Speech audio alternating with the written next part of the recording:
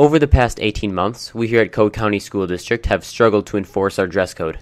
The dress code itself is relatively simple, and part of the reason it is being disregarded so frequently is simply because there are a lot of gray areas surrounding the dress code. We're here today to address those common misconceptions in regards to our dress code. Those of you who have actually read the Code of Conduct are already familiar with the dress code itself, and perhaps are just choosing not to follow it. Whatever the reason, we will shortly address the essential do's and don'ts of the Code County dress code so that everyone is on the same page. The code itself isn't extremely formal or complicated in any way. For example, collared shirts and khaki pants are deemed acceptable for males, and for females, reasonable skirts, dresses, and blouses are all suitable under the dress code.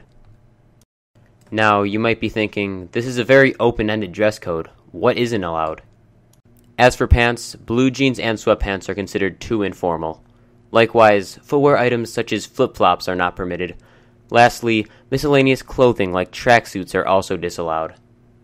But aside from blatantly offensive clothing, why even have a dress code? This is actually a frequent question asked by many people.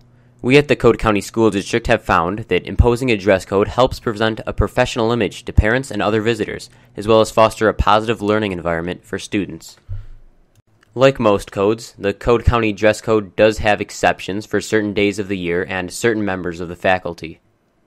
For instance, food service staff and custodial staff are exempt from the dress code as their work requires less formal clothing.